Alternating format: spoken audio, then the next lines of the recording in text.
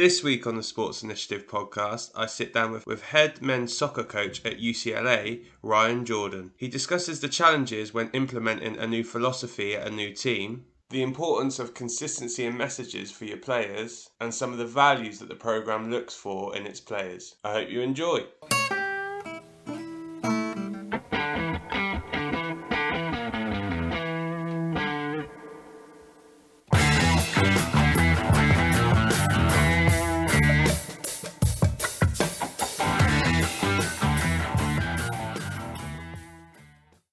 So, Ryan, first of all, thank you very much for jumping on and giving me a bit of time of your Tuesday afternoon for you guys. How are things? Are you all safe and well? Yeah, doing fine here. Perfect. So, just for people that maybe haven't come across you or don't know your background, you just want to talk through what your current role is, where you work at, what that entails, etc. Sure. Currently, I'm the head coach of the men's soccer program at University of California, Los Angeles. I've been here for 2 years, and this is my 25th year in collegiate coaching at the university level. Perfect. So obviously, with where you are at the moment, I imagine you've been quite ravid by COVID, etc.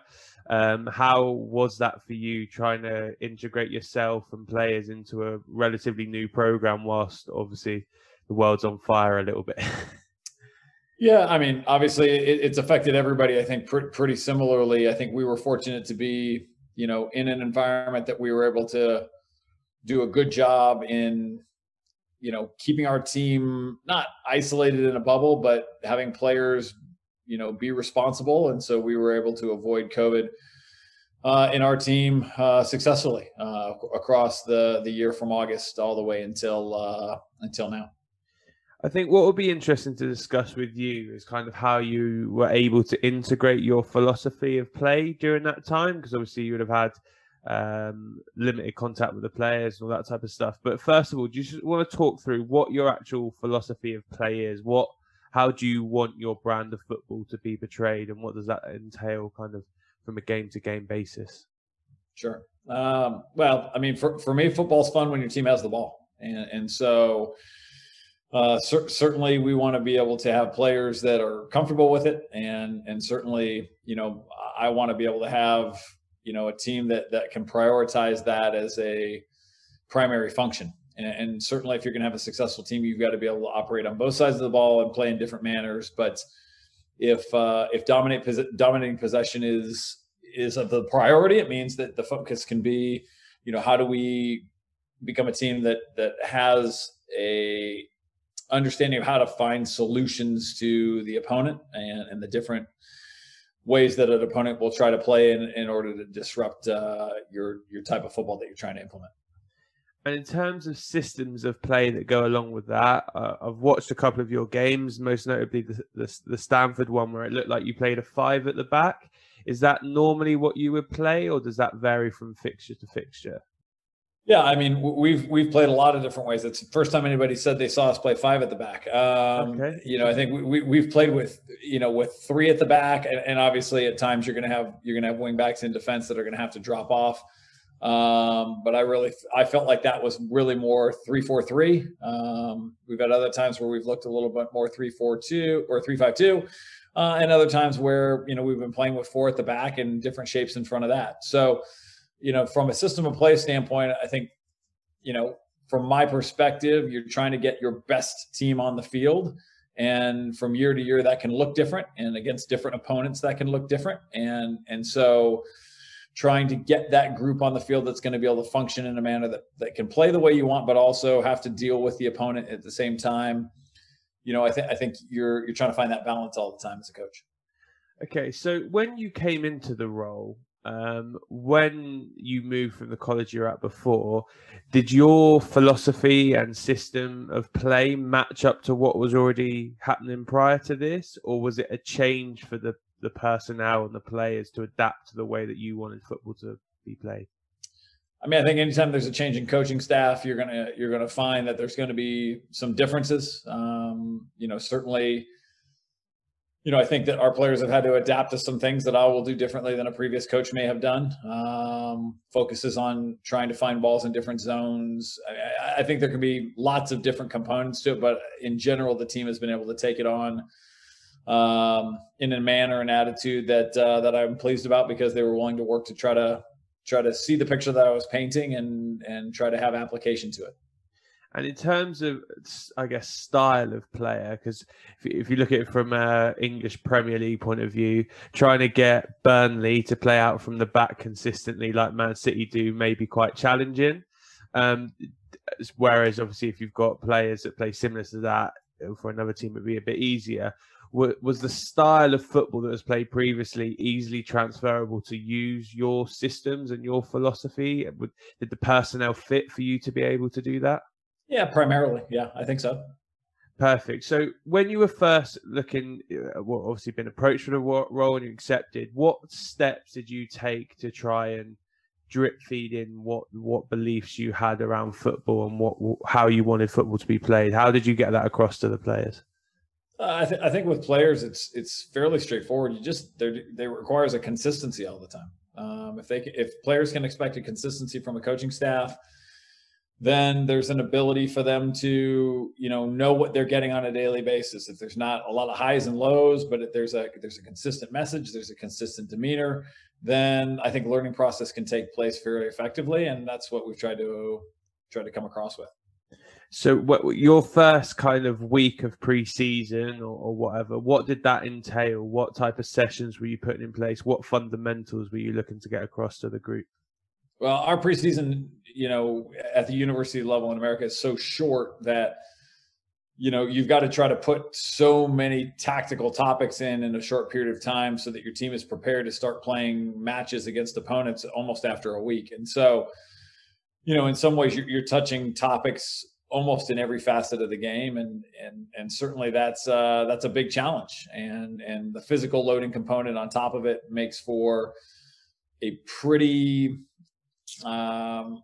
quick adaptation for players as they're trying to come into the program, or for the returning players, the layering on process hopefully is allowing for them to give some cultural reference to the new players in those times. So it's kind of for you during that period, you're having to touch on all facets of the game to make sure you're ready for the following Saturday or Sunday, whatever that looks Correct. like.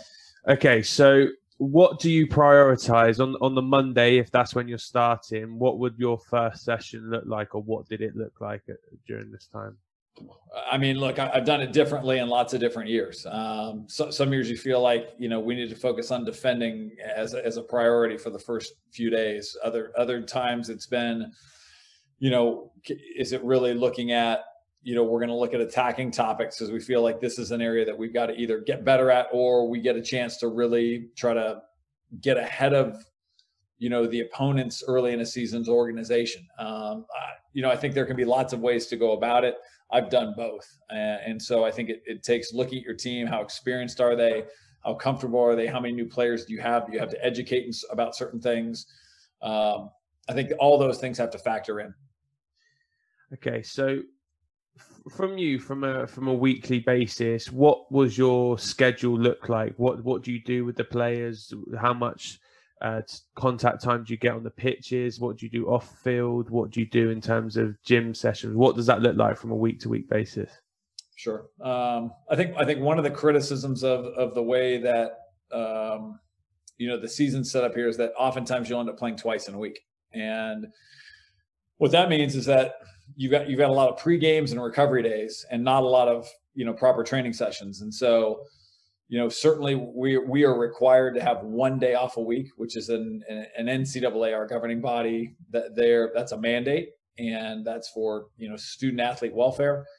And your other 6 days, if you're in normal weeks where you're playing twice, then with your pregame days and your recovery days and your game days, you end up with trying to implement tactical topics through the use of video, through on-field teaching sessions.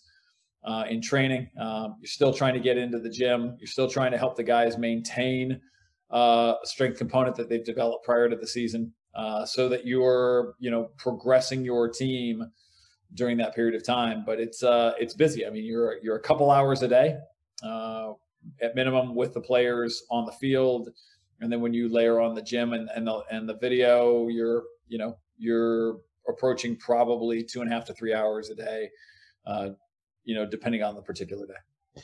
And would you normally do Friday, Sunday, or what would that look like in terms of your schedules for games if you are doing twice during a week? Is it normally Friday, Sunday? No, I mean, we've typically tried to make sure that both in the conference and outside the conference that we're playing, with no sooner than within 72 hours between matches, just because physiologically it gives them a much better chance of having a good performance. And so, typically a Thursday, Sunday, or something similar would be, from my estimation, a much better orientation as opposed to trying to play Friday, Sunday, which for years and years was done, but was a bit tragic on Sundays all the time because physiologically it was just near impossible to play at a high tempo for a decent match. So on a match day -2 for you guys, what type of content are you trying to drip feed into the players? Obviously, you're preparing for the upcoming game and the upcoming opponent. What type of thing typically are you looking to get into those players at that point? Yeah, well, I mean, match day -2, you're probably, based on the schedule I've just presented, in a lot of cases, you're probably still in recovery from your previous match. So you're doing some of that. You're starting to look at tactically, what were the things that we did well? How do we reinforce those? How do we talk about some of the things that we haven't done as well? And then we start to, obviously you have to start to address the opponent and start to look at, okay, what are the things that we have to look at specifically for the upcoming fixture? And do you adapt your systems of play or philosophy of play from opponent to opponent, or are you very structured on some of the stuff you want to do and then just adapt to make minor tweaks in and around that? Yeah, I mean, I think for players to feel like they have a comfort and freedom to express themselves, the less tweaking you can do is probably the most beneficial for your players. Okay, so I guess linking to your upbringing in football, where did that start? How did you get into football in the first place? What drew you to the sport, etc.? Look, when I was growing up in the 1980s and 1990s, people were playing multiple sports all the time. I was no different, and probably played regularly. I was in 3 or 4 different sports. And so I think in a lot of ways, there was actually a lot of benefit to that from an overall athletic standpoint, from a athletic development standpoint, from a decreasing overuse injury standpoint. And so, playing multiple things, I think, was actually quite good for me. The football side just ended up being the sport that I connected with the most in my teens, and ended up being the sport that I felt like I enjoyed the most, and was the one that I continued to play, at university level, and then progressed into coaching pretty straight away after that. Was there any reason that football was the one that stood out? Was it the one you were best at? Was it the one you had best experience with coaches, etc.? Was there any particular reason why that stood out to you? I think it was just the one I got the most joy from. I liked some of the other ones. The athletic component of it was I think the most interesting, and certainly the nature of the game had the most joy for me compared to some of the other sports. I mean, I played some tennis, but tennis was a bit too repetitive for me. And I listen, I've had this discussion with lots of tennis players who, each point has different creation qualities, and I get that. And there's lots of different things, but at the base of it, it can be, in my estimation, a little bit more repetitive. Football has a little bit more freedom, and there's never 2 circumstances that are the same, or at least not very often. And so I think all of those things fit together, along with capacity and an enjoyment to do the physical work that was involved in it. And is there anything that you've taken from your upbringing, kind of doing other sports, across into football? Because I know football is generally quite insular, and we don't like looking outside for inspiration. But is there anything you've taken kind of from what you did back there into how you teach and coach the players now? I think every experience should have some effect on how you think about a sport in general. And so whether it's, talking to some people or working, I'd reference tennis, constructing points. Well, it's the same as constructing possessions. Totally different at the same time, but the thinking and the process and the planning, I think all of those things can translate and play through. Certainly you can look at other sports. American football, which is completely different, there are some similarities with regards to positional responsibilities in, like, say, defending. For those people who listen to this who have no idea about American football, if you think about the defenders at the deepest zones, those are a little bit like a back four in soccer, proper football. And so, I think you can look at different sports and have things translate and have things that will have commonality, but also can be important ways to communicate information that will transcend between different sports. And I think that can be really helpful in the teaching model. I think that's a really interesting point around the terminology that can be used. I guess culturally there are, there's going to be things that you can use and still. So I look at a simple thing like setting screens at corners. If you want to free up a man to be able to go and attack the ball, etc. Setting screens, that's a well-known terminology in basketball that's easily transferable into a football context. Yep, for sure. I think we see this all the time, trying to make an additional connection with players and reference something that maybe paints a picture for them in a slightly different way, but that helps the point get across so that they have the picture in a manner that allows for them to execute better the next time out. No, I think, that's a really interesting thing, the use of terminology in and around that. Obviously, being at such a major school as you are, do you get much opportunity to go and steal ideas or go and watch at the other sports that you've got there? Yeah, I think for me, it's always fun to go watch other, top coaches coach. And I'm, fortunate to be at a campus that's got lots of those. And so watching other people's personalities, how they interact with their teams, methodology of, developing training. I think all of these things, and whether you're looking at the same sport or different sports, I think you can pick up lots of different things. And I think in every evaluation of watching somebody else run a session, regardless of sport, you get to look at, okay, you get to make some value statements. How are they doing it? How would I do it differently? And in that question, you get to start to evaluate the criteria for what you stand for and how you could adapt and evolve to be better. And I think that process is really beneficial to coaches because it allows for that evaluation to take place and then an advancement in thinking or a more deeply ingrained thinking in how you go about coaching. And so I look at that as hugely beneficial and deepening the groove of the methodology, that the way you go about it. And I find that to be both stimulating and obviously I would expect that everybody would see that would be beneficial for one's own craft. And is there any particular experience that you've had that's kind of stood out to you or really challenged the way that you deliver or your methodologies, or just kind of thought, actually, that's such a simplistic way of doing something, but really, really beneficial for the players? I don't know that I've got one that stands out. I feel like pretty much anytime I go watch somebody else run a session, I pick something up and, I see a manner of doing something, or the idea behind doing something, or the methodology of the implementation of how something is done.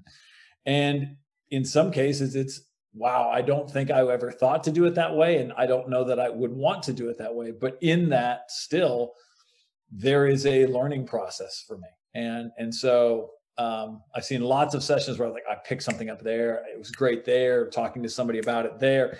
I think lots of different things all the way along that help continue to shape one's own methodology and thinking. But I think there's also things on the other side where, like I said, the value statement of I wouldn't go do it that way, but then you have to justify it and rationalize why you don't. And I think that's equally beneficial. Yeah, I think it's an interesting one. I remember watching. I'm a Miami Dolphins fans for my sins because they're not great. Right. But I remember watching Hard Knocks when Miami Dolphins were on there with Joe Philbin, and he set up a practice offense versus defense, and he basically stood in the middle of the pitch and allowed the teams to go against each other and half the pitch. Half the team would go one side. Once they'd finished their rep, he'd turn around and do the same the other end. And I thought that was a really simplistic way of making sure you get more reps, but not being in the way of one another. And if you look Sure. at like soccer, for example, if you're doing wave practices or patterns against mannequins, the number of time you have everyone going towards one goal and then they get in each other's way as they're recycling back out and all that type of stuff. And for me, that was a really good example of stealing something from another sport that actually you go, yeah, that's really simple. Just stand in the middle, allow them going towards both goals, and actually you don't have that issue anymore.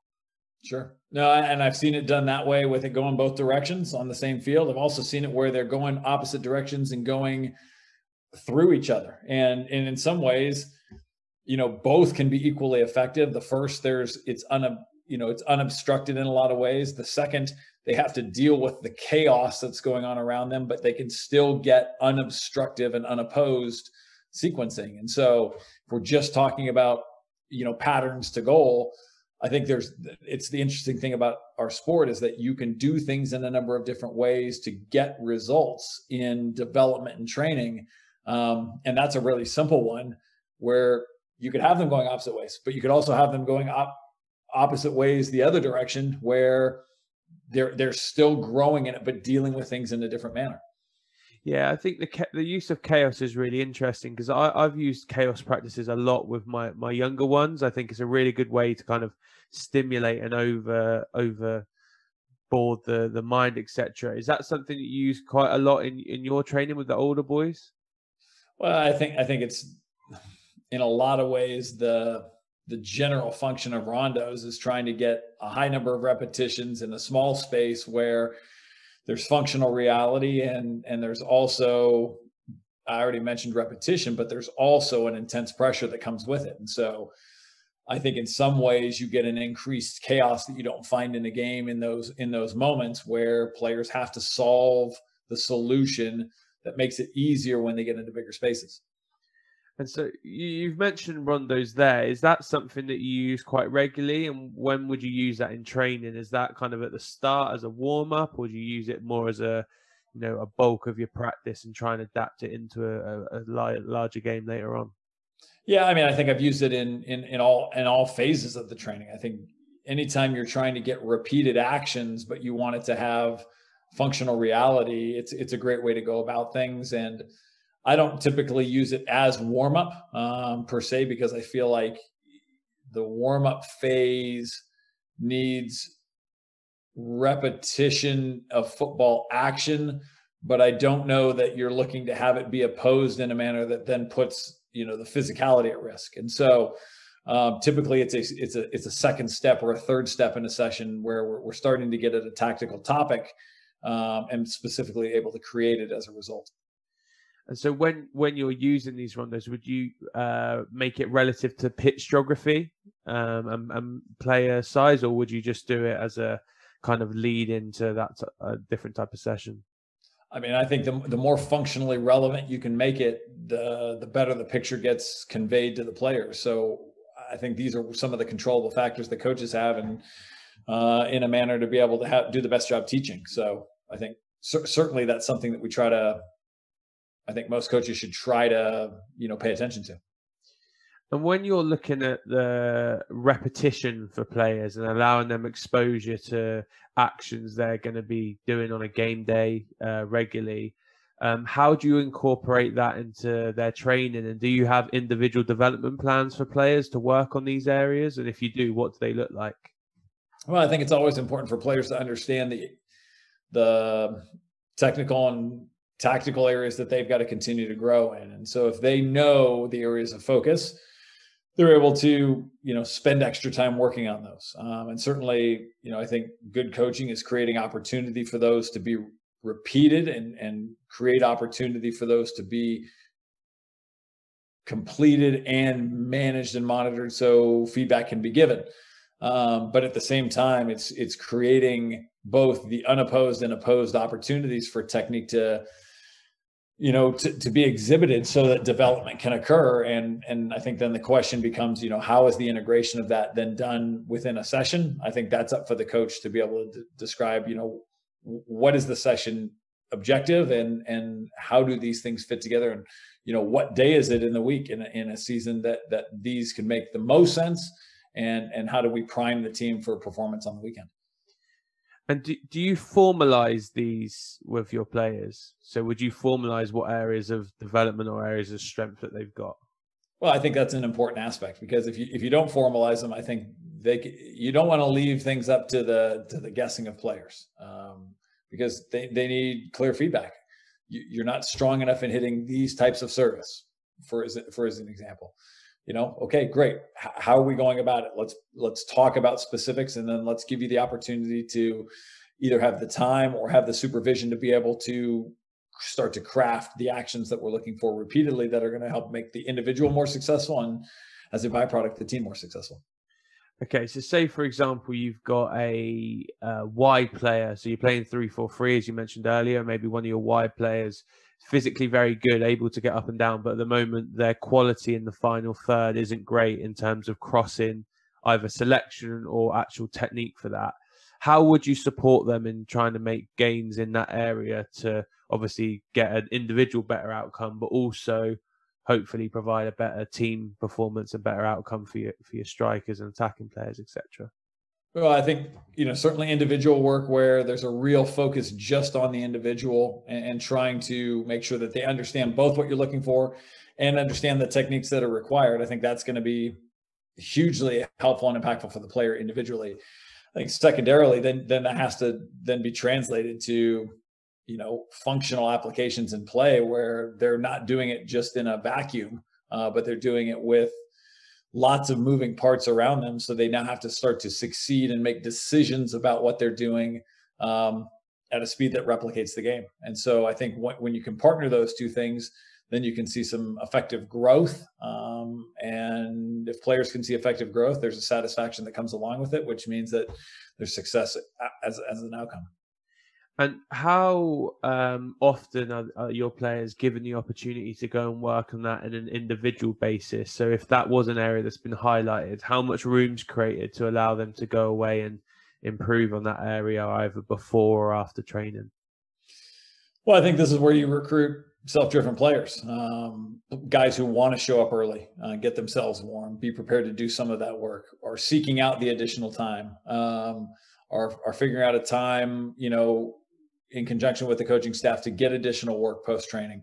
Because I think most coaches would be certainly wanting to make themselves available to, support self-driven players who want to get better in areas. It's a whole lot easier than trying to convince somebody that they need to get better and trying to lead the proverbial horse to water so that they can drink it. But it's, to me, you got to find the balance. You also don't want players, especially with how compacted our season is, to be putting themselves in a way of having significant overuse injuries because they went and hit 500 crosses.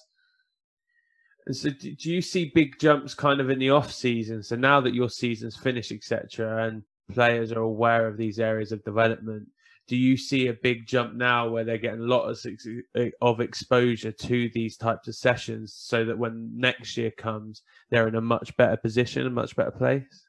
I think it's one of the benefits we have in the off season is that there is a lot of time for individual development and collective development. But it's in a normal year, we have a lot more time to be able to help with that. And it doesn't mean we're not playing matches during the off season, because we're allowed a number of them.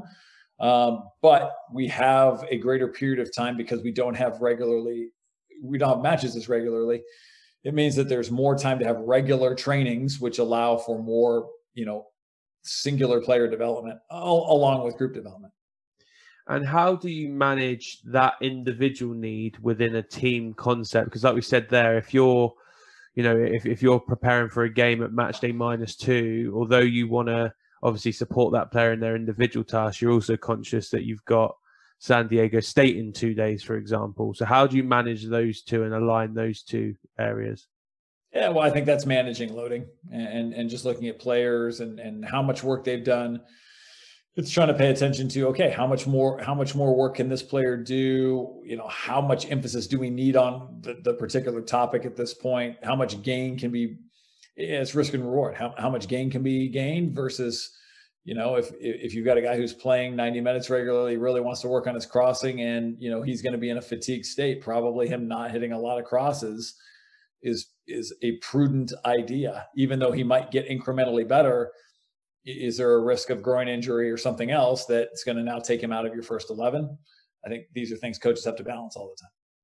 I think one point that a coach has made to me previously, which is a really interesting one around the repetition side, and I'd be interested to hear your thoughts on it, is that if you give a individual lots of opportunities to repeat it, it might not be game realistic. So the example he used was, as a striker, if you give them 25, 30 opportunities of shooting in a game, they'd only maybe get 5 or 6. So actually, is it realistic?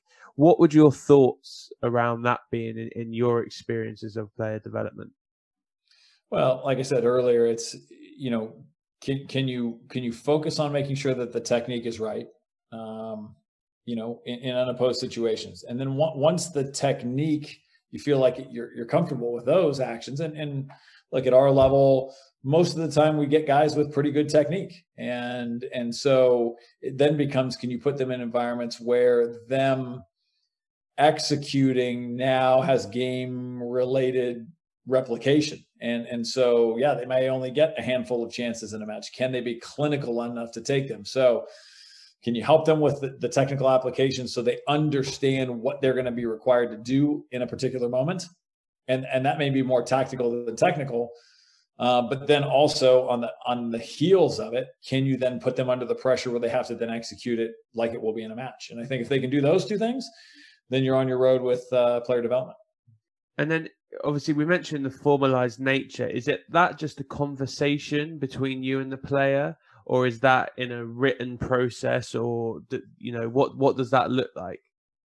Yeah, I mean, for me, it's typically conversational, because those conversations are constantly ongoing.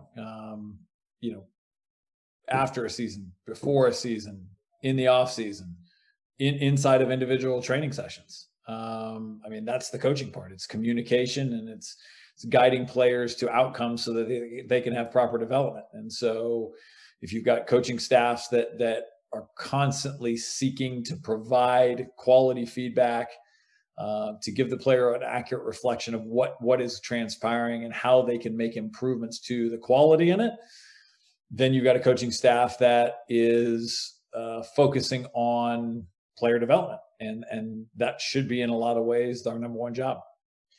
And in terms of you with your staff, how many members of staff do you have around the program? And during an average training session, how would you divide your roles to obviously cater for everyone during that session? Sure. Well, the NCAA, our governing body, has limits on the number of coaches who are allowed to be coaching. And so, you know, I've got 3 assistant coaches that work for us. One of them is a volunteer. But you know, my job is in overseeing is just making sure we're all on the same page with regards to what's transpiring in a session, what are the areas of focus, who's running particular areas, what is everybody's responsibility in a particular phase or segment of the session, so that we can maximize the amount of time that we spend with the players, because having 3-hour sessions doesn't make a lot of sense. That's a long time, and it's unrealistic based on the nature of the game and the duration of a normal game. We've got players who are trying to combine being students and athletes, and we're asking them to, and I think most schools are asking those students to be very excellent in both areas. And so, you know, maximizing the opportunity, being efficient in coaching, being able to have a coaching staff that is on the same page with regards to, you know, how a session is going to run, the tactical application of the session, the types of information and points of emphasis that are going to occur. I think these are all the things that the planning phase is important for in going prior to going out to training. And would you guys have it where like one of you would be in possession, one would be out of possession? Would you work for specific units, or would you focus on individuals? How would that dividing of work during a session normally look? What process would you go through to decide what everyone's doing? Yeah, I mean, I think it's all of the above. I think, you can always work both sides of the ball with your staff. I think that maximizes information. You can certainly, pay particular attention and have somebody paying attention to specific players in specific zones of the field or areas of the field or positions in the field. And then, certainly like with something like goalkeepers, you're going to be more position specific and try to make sure that you're giving information to a group of players that, function differently than maybe the outfield players do. And so I think it's planning. I think it's discussing what we're trying to achieve in the session. And I think when it comes off, you get growth and development. And I think it's good for everybody on the staff because everybody feels like they've got involvement as well. And so obviously you've got a certain number of quota in terms of coaching staff. Are you allowed support stuff and then around that, such as like performance analysis, psychologists, etc., or is that within that quota as well? No, you can have those on top of it, and certainly I think a lot of programs have the ability to have performance coaches, strength and conditioning guys who are in and around it, whether it's just on field work or working with data or in the weight room.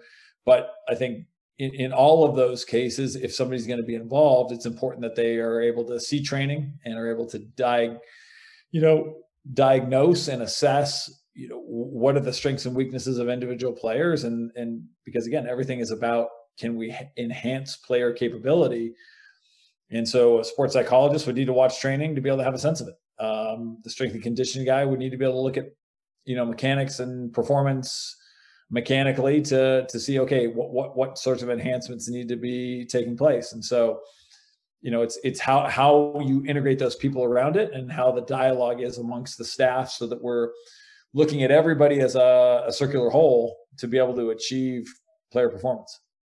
So within that, obviously, that's going to take a lot of planning. Do you have the season scheduled out ahead of time? So do you have like a curriculum that you have to work off or anything like that? I mean, certainly we've got a base periodization model that you're going to look at tactically and physically and try to put the players in a situation where optimal performance can occur. But those have to be flexible and adaptable because they're going to change from week to week. If you're only playing one match in a week, it changes the week of training. If you're playing twice, it's different. If you're running into an area of the season where you're not strong in a certain phase of the game, you may have to spend more time focusing on that versus something else. And so I think there has to be a fluidity and adaptability from a coaching staff perspective, but I think you can also have a model in place to work off of so that you keep structural, planning in mind. And how do you manage that as a coach? Because I can imagine it must be very challenging. You have to have that flexibility from week to week. And obviously sorry, I'm trying to figure the way to phrase this best. Obviously, you're going to have to... I think I know where you're going. Yeah, obviously you don't want to be changing everything from week to week. So in terms of how challenging is it for you as a coach not to react to the game that's just gone, where you might have scored 4 goals and then you're like, oh, we're the world's best. Or if you concede 10 goals, then obviously you're going to spend the whole week working on defensive stuff. So how hard is it for you as a coach to reflect and go, okay, we do need to work on this area, but that cannot be our sole focus because within the periodization model, we still need to work on X, Y, Z? Yeah, I think that's where experience is a positive factor.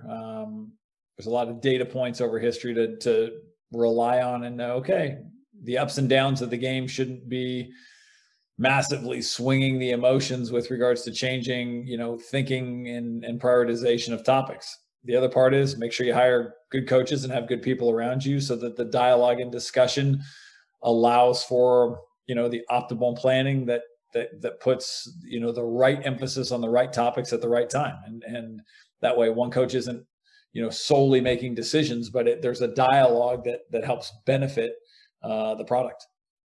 And do you think that dialogue between you and your staff is a really important one for them to be able to say, listen, I don't think we're going the right way with this at the moment because of X, Y, Z?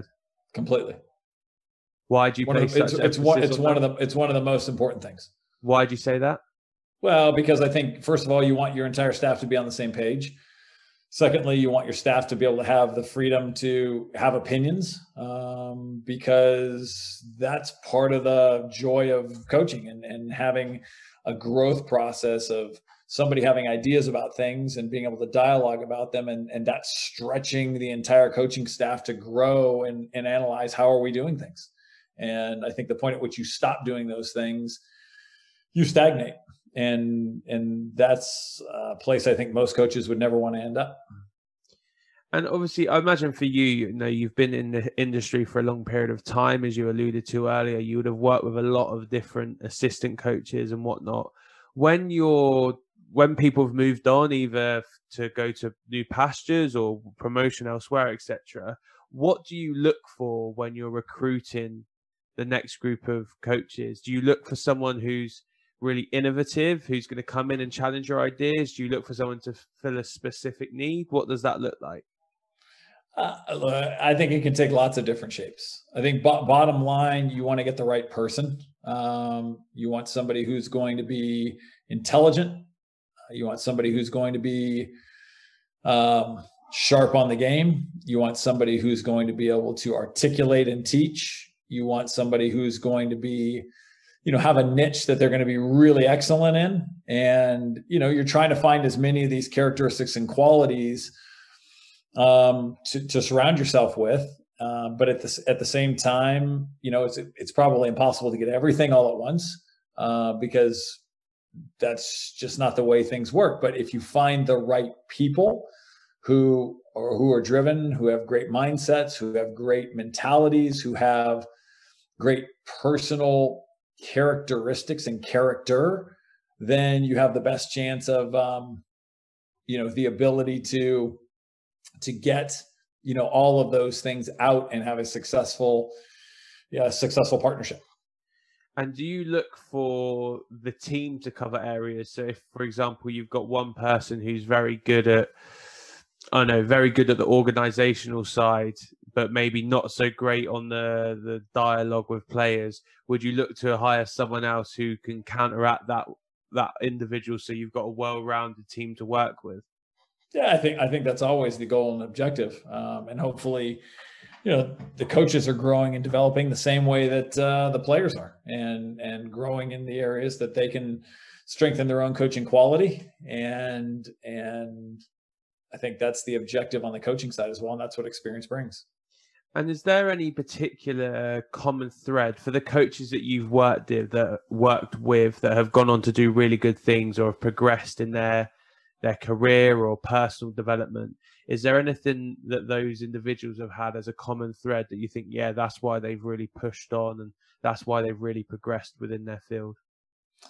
I mean, certainly being passionate about the game is going to be part of it. But I also think, having a good sense of teaching methodology and how to interact with people is another, and a willingness to work hard is probably the third component. And so you put those three things together and you start to tick some of the major boxes that allow for success. And then looking at your players, obviously a big part of college football out with you guys is the recruitment process. It's a very, very competitive sport in terms of trying to get players through the door and trying to get right individuals through the door. In terms of what you're looking for players to come into your program, what are some of the must-have values that you think the players coming into your program need in order to progress themselves and to progress as part of the team? Now, this is one of these NCAA rules moments where I can't talk specifically about UCLA and what we're looking for, but I can talk in some general terms. Okay. And you'll notice some of the things I've answered are pretty generalistic or philosophical, as opposed to specifically what UCLA looks for. And that's an NCAA rule on my inability to talk about this is what we're doing, because this can't be construed as a recruiting presentation in any shape or form.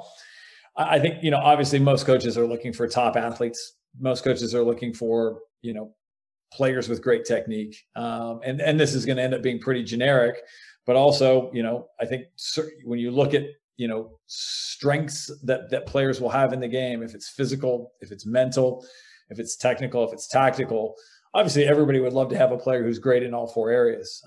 But certain coaches are going to prioritize based on how they play different aspects of the game. Some coaches, maybe they put the psychological component of being willing to run through walls and exceed their own physical limits as a number one priority. Other coaches may say, I'm looking for somebody who just, tactically in their thinking of football is just miles ahead of the players at their same age around them. And obviously the easiest one to assess is, how athletic somebody is and how is that translating, because, fast shows up, or, hugely athletic shows up pretty obviously in most cases. And so I think, coaches will say, hey, look, we're looking for all these things. And, they're all true. I think the deeper challenge for coaches is trying to figure out the interpersonal characteristics and qualities of a 17-year-old or an 18-year-old who's looking to go to play at the university level, and finding out, how is this individual going to be, as they interact with other players in our team, other student athletes on campus, faculty members on campus. I mean, finding the characteristic component inside of the player is one of the biggest challenges along the way. But all of that's part of what makes up recruiting. And I guess the challenge for you is incorporating all of those factors, as well as having your own team values that you're wanting people to fit into, whatever they may be. Sure. And how much of an emphasis every day do you place on those team values? And if you're allowed to, what are they? What are some of the main ones for you guys that you want to kind of live by?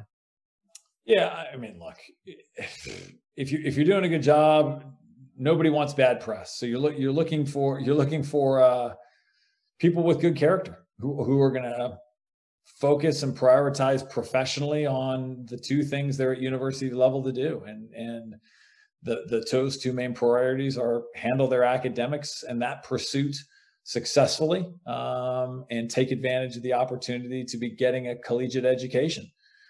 And then secondly, you're looking for, guys who want to try to become the best players that they can. And everybody starts at different places with regards to, the gifts and qualities that they have as they enter university level football. But, bottom line, the guys who are willing to work and focus on trying to maximize each area inside of it to go with the academic side, then you're getting the right type of people.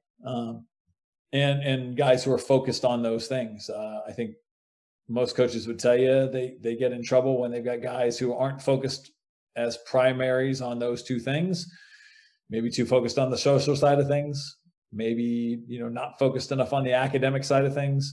And so, that's part of the relationship building process in recruitment, is trying to get to the bottom of where does a particular 17, 18-year-old kid, talk about, what his goals and aims are, and, getting a sense of both interacting with them and watching them and seeing if you can get to a place where you feel like this would be a great fit for the program and culture that you're trying to create. And how important do you think those cultural architects are to have within a group? Because obviously there's only so much work you can do your end. You're going to need some leadership from those within the team. So how important do you think having those leaders, kind of your seniors, etc., that can really facilitate the right values that you want from your football team? Well, I think it's massively important. Good teams aren't coach driven. Good teams are internally driven by player accountability, and a functioning cohesiveness that's inside of a team, that players understand how to control boundaries, but provide a freedom to interact inside of it that lets players express themselves. Hopefully coaches can give good frameworks to those things, but when it's all said and done, you want good people inside of it that are willing to interact with their teammates and also have enough character to step up and tell a teammate that, they're not behaving in a manner that's successful. And I think when you get those types of things in place, then it eliminates a lot of extraneous hiccups, hurdles, pitfalls, and you start to get to a place where you have the right people willing to focus on the things that I mentioned earlier, because they understand that they're in it together, willing to hold each other accountable, and that just takes good character. And for you coming into this role, obviously you'd be dealing with seniors, etc., that have been with the previous coach and probably been with him for 3 years. It's a substantial period of time. How do you get the buy-in from those older ones that ultimately probably are going to be your cultural architects, and you coming in as a fresh voice with new ideas to say, listen, I want you guys on board. This is what we're trying to achieve. I want you to be part of it. How do you get them on board to kind of then facilitate that with the rest of the group? Well, I think if players understand what the roadmap to having both individual development and collective success looks like, and that can be articulated to them, and they understand that the coaching staff's sole purpose is to try to facilitate that, then I actually don't think it's that complicated. I think the buy-in's pretty easy if they understand that there's an investment to make them the best person and player that they can be, and then collectively try to help the group be on track for having the greatest amount of on-field success as a team. I don't think the buy-in part is overly challenging. And so does it change at all with the background of the individual? So I looked through your roster earlier, and you've obviously got a wide range of nationalities and different areas of the US, etc. Does the way you have to interact with those players and the expectations of those players change from region to region? The way you have to deal with them, does that change because of the culture that they've come from at all? I've worked with guys from a bunch of areas of the world and pretty much every corner of our country, which is not a small country. And I would say that it has a whole lot less to do with where they're from than who they are. Why'd you say that? Well, I think if you've got good people, it doesn't matter where they're from. And certainly you may have to explain things in a certain way to get a point across to somebody from a different region. But if you've got good people, they take information, implement it, and want to operate in a manner that is not just self-centric, but can be group-centric positively. One thing you've mentioned kind of 2 or 3 times during this conversation is around the players being good problem solvers, and having an ability kind of during fixtures to adapt to what the other team are doing, etc. Is that something within your training you place quite an emphasis on? Well, I think part of that is planning, so that players feel like they've seen things and have an idea about what to expect, and therefore aren't caught off guard and surprised by what they're seeing in a match. But I think secondarily, it's trying to create environments where players can assess what's going on in a match and can look at, okay, where's the opponent having success, or what are they trying to enforce against us, and as a result find the solutions for those potential problems. And I think if you're doing a good job coaching, your players are able to assess the opponent. If you're doing a good job coaching, your players are able to understand what's coming against them and how to counteract it. And if those two things have a good balance, then you probably have set your team up to have the ability to deal with opponents and try to implement what we are, or our team is trying to do to have success. And within practice situation, how do you give them exposure to that? Because I can't imagine it's going to be one of those things where you're playing on a game on a Saturday and all of a sudden you just go, okay, well, what problem they're solving? There's going to need to be some steps before that. So how do you facilitate that in practices before to get them to the stage where they can be analytical during the heat of battle, if you like?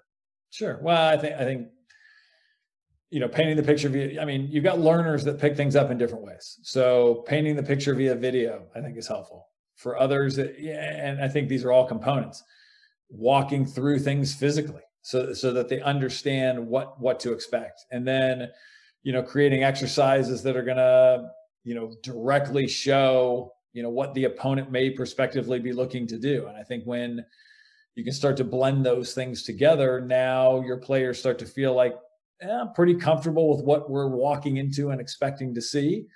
And then it becomes more about execution and implementation and just assessment, as opposed to them having to cope with things that they weren't expecting. And for you and your staff, how often and how much time do you spend analysing and assessing opponents that are coming up to have an idea of how you're going to set your team up and prepare them for the upcoming fixtures? Well, certainly we do it for every game. I don't think it requires hours and hours and hours and hours and hours of preparation. I think in a lot of ways you can watch a little bit of a couple matches most recently played and get a pretty good sense of what the opponent is trying to do. Because I don't think most teams change too much from game to game. I think it's too challenging to do that, especially with the compactness of our schedule. And would you look at trying to deny specific individuals? I look at the CV Coach's website, which is really good. It kind of did a masterclass of Jose Mourinho, and he spent the entirety of that webinar talking about how he stopped Lionel Messi in the Champions League final. Now, I appreciate you obviously are not playing any Lionel Messis, but in terms of with your roles, will you have an emphasis on a player and how to stop that player if there is a standout in one of the opposing teams? Well, I think it's certainly making your players aware of, look, you have to pay attention to this player. This player, these are the characteristics. These are the things they typically do with repetition. You're trying to disrupt those moments and make the opposing player have to do something that they maybe are less comfortable doing. I think that's normal coaching. I would assume that Mourinho talked about how he got numbers around Messi, forced Messi out of zones that he wanted to pick the ball up in, and was able to therefore ask him to play from different areas of the field that he wasn't as accustomed to, or not as accustomed to, but wasn't going to be able to directly impact goal scoring in the same way. And so, I think every coach will try to see, who are the players that we have to really be concerned about, and how do we try to disrupt normal service and flow through and to those players and out of those players. And are you able to get analytics on people's games? So are you able to get data for your guys so you can say, actually, yeah, listen, their right winger actually, he dribbles double the amount of anyone else in the team. So we know on that side, he's going to be a dribbler that we're going to have to be aware of. Do you have access to that? Yeah, we can get that data. But I think it's just easier to show your players on a couple of occasions. Just look, this is the type of dribbling actions. Great. So your left back now knows that the guy playing against him is trying to take him down the line every time. It helps him. Get onto the field, talk about where that ball is being picked up and what type of actions are typically coming. Is it in combination? Is it in dribble? Again, these go back to just painting the pictures so that the players know what they're walking into and have a sense of it, on game day. And in terms of for you working with these individuals, is there anything with the ones that have gone on to progress, either kind of within your program or go on and do better things in terms of MLS and all that type of stuff? Is there any common threads between those players as to why they were able to make that jump and why they have been successful moving forwards? Well, I think there's certainly going to be just a physical component. Like they have to athletically meet a standard that's going to allow them to succeed at a level that's more athletic than the university level. That's going to be, one of the foundational components. But I think, going beyond that is, players that can accept and meet the demands of the game and can succeed in arriving, at encountering what the demand is and being able to overcome the demand successfully, repeatedly. And I think that's what makes great players. And obviously players that have good technique, and you talk about technique, typically people think with the ball, but that could be individual defending technique. And so you start to mix a couple of these things together. Now you start to, paint the picture of somebody who can play prospectively at the next level. And then, the intangible component is just the individual drive and determination to succeed and win all the time. I don't think there's too many pro players that aren't that interested or don't have that component to it. So it's really a blending and mixture of all of those things. So listen, Ryan, last question for me, which is, who's the best player or coach you've worked with or against, and why? I didn't freeze. I'm just thinking. No, it's fine. I always like seeing the cogs turning for people. Yeah, no, I mean, look, I feel like I've worked against a lot of guys, coaching wise, who are very, very good. And from a coaching standpoint, coaching is about, there's lots of different ways to play and lots of different ways to win games. And coaching is about the ability to get the entire team 100% bought into the methodology of the way you're going to play and then able to execute it. And, I think that's what the best coaches are able to do. And so I've seen lots of guys be effective in doing that at a really high level. From an individual player standpoint, again, I've seen center backs that are almost unpressable. I've seen, strikers who are incredibly challenging to get a hold of for defenses. But I feel like I'm jumping your question, but I just feel like I don't know that I can point a finger at one player in particular, because I think the center back who can't be pressed and can find passes that break the line vertically when the opponent tries to apply additional pressure to contain them is equally or more valuable than, the most special central midfielder that finds the right pass that breaks lines all the times, or the striker that can find the back of the net. And so I know it sounds like I'm dodging the question, but I don't know that I have a great answer for you, because I've seen so many over the course of the last decades that I don't have one guy that I thought, oh, he's the best, or one coach that I thought, oh, he's the best. No, it's fine. To be honest with you, I'm more interested in the answer as to why. And I think you've explained really well there as to why you place emphasis on those players, or why the coaches stand out in the way that they do. So that's absolutely fine. But listen, I really appreciate your time. Thank you for going through your workings, and I'll catch up with you again soon. Okay.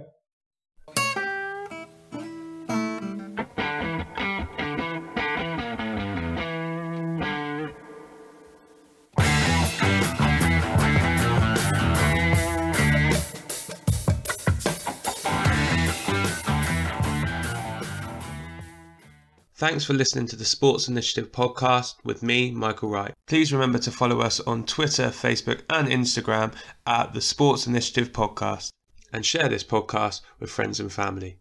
I'll see you next week.